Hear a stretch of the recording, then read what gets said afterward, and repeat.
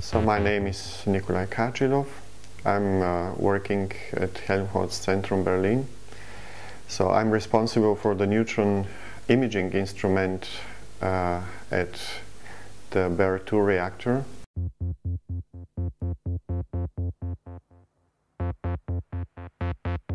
First I'll start with the principle of imaging. It's a very simple geometry or very simple principle. We have for sure source and detector, so we can put the sample between the two of them. And then we have a shadow imaging, or we start the neutrons from here, and then we have a shadow image of the sample on the detector. So what we have is just the transmission, what we have through the sample. In the reality, in our case, we have a neutron guide. So this means that our source has some rectangular shape. And the dimensions are quite large, so it are a few centimeters, tenths of centimeters in one or a few centimeters in the other direction. This means that if you want to point or depict one point from the sample on the detector, we'll have something like this, just rays starting from here.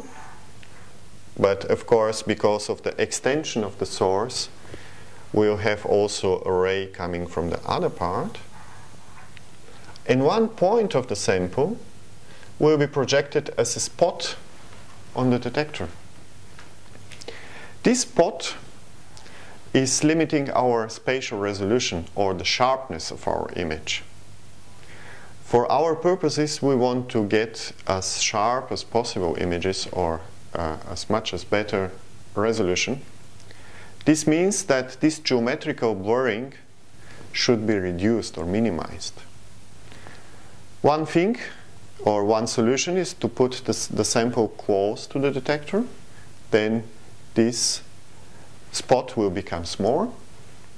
Or we can make the source smaller, reduce the size of the source.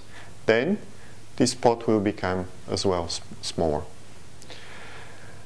For some samples, there is no way to put them closer to the detector, because for tomography, for example, we should rotate the sample. And in this case, there is no possibility to go closer as possible to the detector. That's why the source size is a very crucial point for us. So we should make it as small as possible.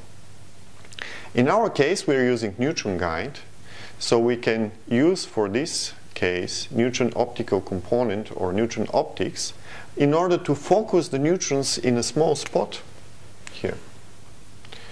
So in our project, we used this neutron guide, which is elliptically shaped, or elliptical neutron guide, in order to focus the neutrons in a small spot here in the focal point. So the idea was to put the guide just behind the main guide, or the focusing guide behind the main guide, and to focus the neutrons in a small spot and use this conical shaped beam for imaging. So this was very successful, and the resolution what we achieved was really very impressive.